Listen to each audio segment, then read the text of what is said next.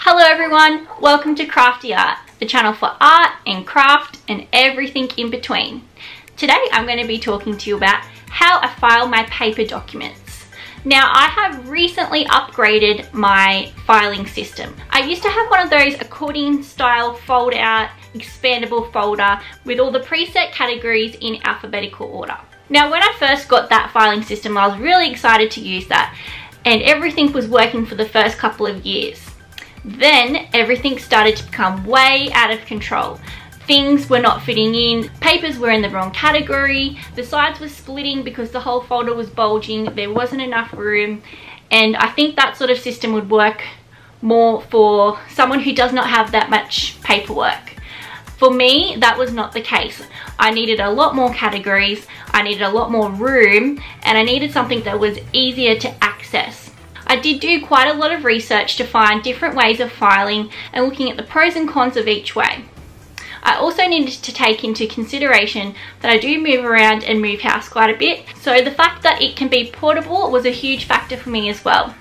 So today I'm going to show you my new upgraded system. It's not the most aesthetically pleasing, Pinterest worthy, pretty kind of system, but it is practical, and practicality was the main goal that I was going for here.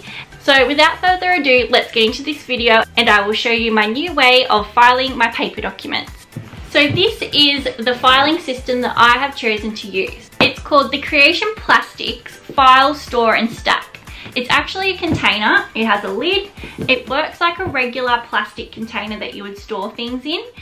And the big reason why I have chosen this system is because it's portable. You can stack other containers like this one on top of it, and you can also store files inside. And I know there are different styles and sizes of these containers. There are more narrow ones and there's ones that don't hold the fulls cap, so they hold just a normal A4 size document file inside. But this particular one holds the fulls cap size, which is the size that I would like to use for my filing system. These also come in white, black and clear. Now because my previous filing system was the accordion style expandable folder, I didn't actually have any of the suspendable files. So when I went to get the container, I got some of the fulls cap suspension files, and they are the J.R. Burroughs brand in the assorted colours and has 25 files included, which was the perfect amount for me. I didn't care too much about the colours. It was mainly about having my own categories and just sorting out my documents. And each file can hold up to 150 sheets. Now this set that I purchased also came with the tabs and inserts. So there was no need to go out and buy a separate pack of tabs because it already came with them. Now with the files, I broke them up into a colour order just so that they weren't all clumped together. So I had red, blue, yellow, purple, green, and then just continued that pattern through until I used up all of the files. Next, I chose what categories I wanted. I wrote them out on a piece of paper to make sure none of them overlapped or were the same thing, and to get an idea of how many files I would actually be using. I also completely sorted through my old filing system to see what new categories I needed to add. You can also see at the back that there are 2 extra files that I hadn't used yet.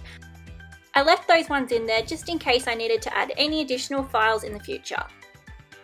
So you can see I have automobile, which is my car, banking, my pets tiger and bear, insurance, bills, rent, medical, dental, work, superannuation, ID, certificates, tax, past tax, travel, memberships, receipts, warranties, correspondence, miscellaneous, education, work, manuals, and then 2 extras at the back.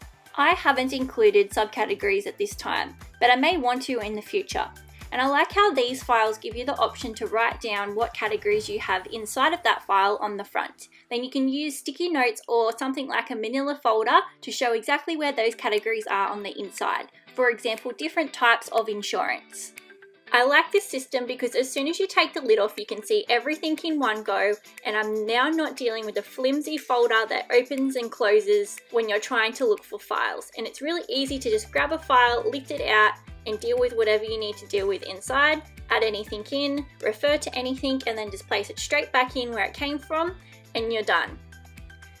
The lid just clips on like a normal storage container. Then you can lift it up and store it wherever you need to store it. To add the categories into the tabs, I used my Dymo label maker along with the inserts that came with the files. I printed out the name of each category. Then I used the inserts that came with the pack, flipped each one over and stuck the label on. That way each tab size is the same length and fit into the clear tabs nicely.